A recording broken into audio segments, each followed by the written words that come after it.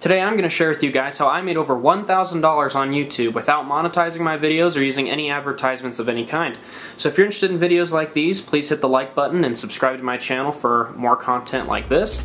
And let's get started. So to give you some background on how I accomplished this, my friends and I, we made YouTube videos since middle school. We started with some dumb comedy skits, and then we moved on to some parkour and free running videos as we got into high school, and we really enjoyed making those. It was fun to learn how to do new flips and to post some things we thought were some great successes on YouTube. But naturally what comes with making parkour videos and learning how to do those kinds of things is a ton of fail videos. We had more than our fair share of fails, but we always had a camera running, and because of that we got a lot of funny things on video that we also posted to YouTube, and some of those videos have a lot more views than some of our cool compilations of what we consider to be successes in parkour and free running. So we never got a ton of views. I mean, we were never very popular. I think my parkour channel got like 175 subscribers at most. So I never really expected to make money off of the monetization because we weren't getting a whole lot of views.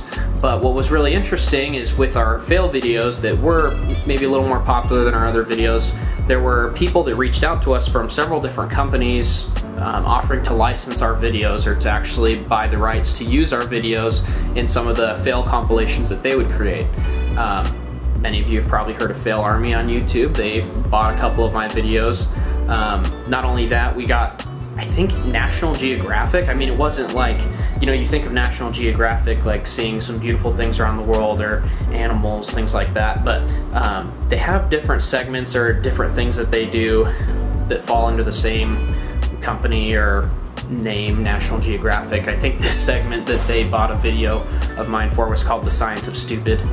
At least that's what they told me when they were buying it. They may have revised the name, but I didn't care. I was making money off of videos that I was doing for fun anyway, so I don't know how much they pay per clip or, you know, what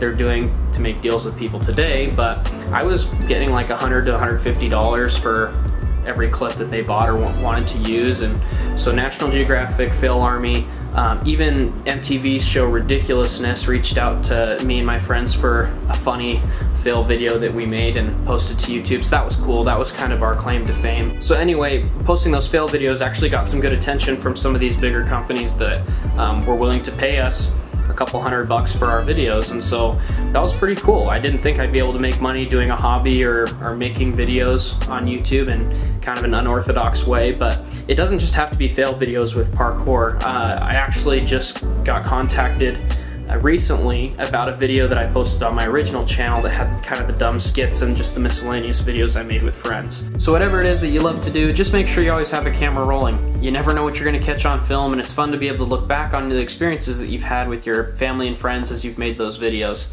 And I think one of the keys to our success, the little success that we've had, is just that we loved making videos and we uploaded them to YouTube regularly. And I think if you love what you're doing and you want to keep producing content, that's going to present opportunities to you that you'd be surprised to have. So thanks for watching this video. Hopefully you found it useful. If you did, please hit the like button and subscribe to my channel for more videos like this, and we'll catch you next time.